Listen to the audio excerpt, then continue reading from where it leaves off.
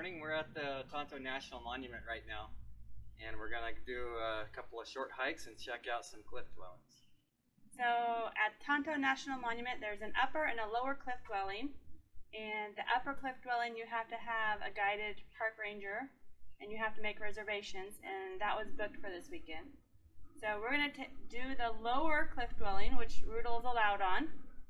And our America the Beautiful pass gets us in. We are right outside, Roosevelt, Arizona? Roosevelt, Arizona. And we just camped not even 2 miles from here on some National Forest Service land. That was just absolutely beautiful and very private, quiet road. Nobody seems to be around this area this time of year. Yeah, it was beautiful yesterday. Some high clouds and some rain. And it's beautiful today. But I don't want to sound like I'm complaining, but it's a wee bit hot today. We're not used to this heat yet.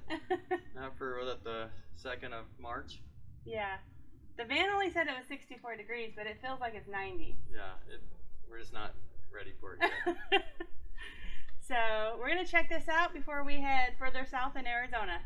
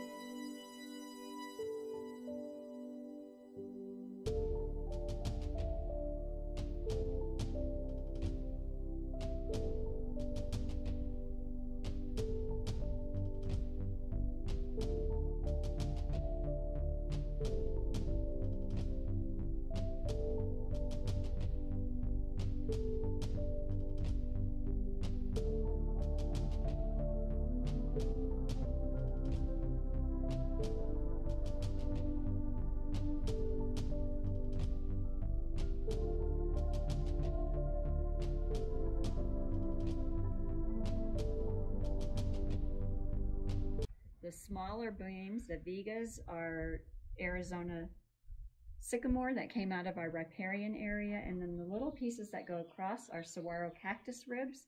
On top of that is 4 to 6 inches of adobe, and then you're ready for your second story or a rooftop that they would have used. Okay. In this case, there was a second story up there. Okay. So every room would have had a small hearth, a fire that they would cook in. So there was a lot of smoke in each of the rooms. So they would have used community areas and gotten outside as much as possible. How many rooms are in this one? So there's 20 rooms in this dwelling, or were at that time. About 60 people, they believe, lived here. There are a few community areas that I can show you when we go around to the other side. Okay. But this was built by the Salado people. And the Salado is not a tribe in itself, in essence. It's a phenomena that happened.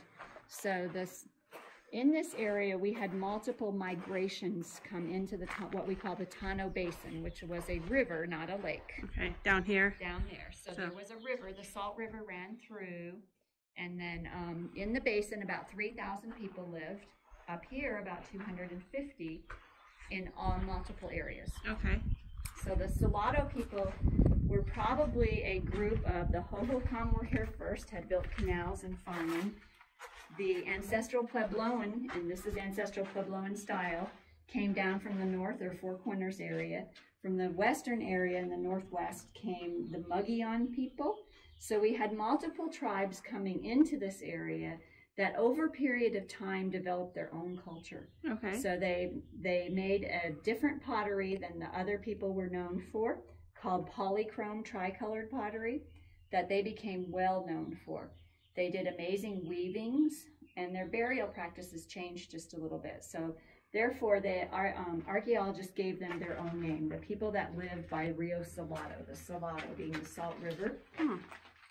So this would have been an individual room. About 4 people would probably have slept and shared in this home. In this little square space here? Square.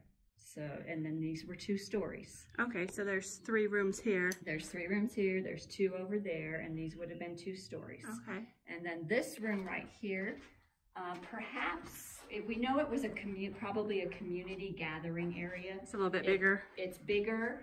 It never had walls, you know, smooth walls on the cliff side. These walls were smooth, but the cliff side was and it never had a ceiling. So we believe that this was used as a community room in conjunction with the 2 rooftops of these 2 rooms. These were single story across the back, and we believe they had, you know, rooftops on them that they used in conjunction with this, which would also have helped with their ventilation. Oh, okay. So amazing. Yeah. If you look close, the adobe is put on by hand, usually by the women and children. So you can find handprints, fingerprints on the walls that are kind of cool. That's cool. And then obviously these steps were added by the Park Service in the 1950s.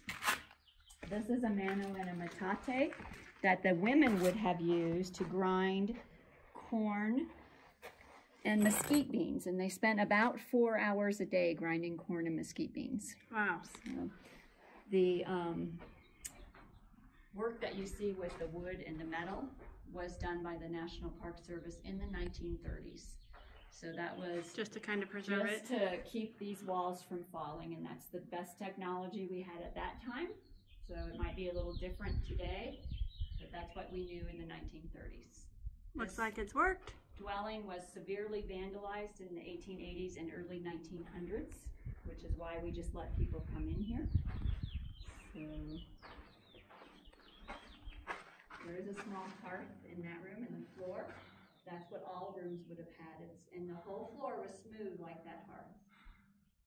So the hearth is like fire? That's a small fire pit. Okay. That's what they would cook on and use as fire.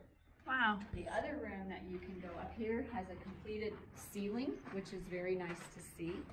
So if you can get your camera to catch it, this room has a complete ceiling in it, and up in the left corner is a crawl access to the roof above. Oh, back there where the light is? No, it's way up here. Oh, I see. So that's how they would have gotten up to the next level. There's also some more manos and metates in here, pieces of wood that have fallen. That are original to this room. Yeah. The people, we feel like they were a thriving culture because they had time to do a lot of artwork. They did amazing pottery and amazing textile weaving. So it tells us that if they had time for things like that and community, that they weren't just trying to survive. Survive, yeah.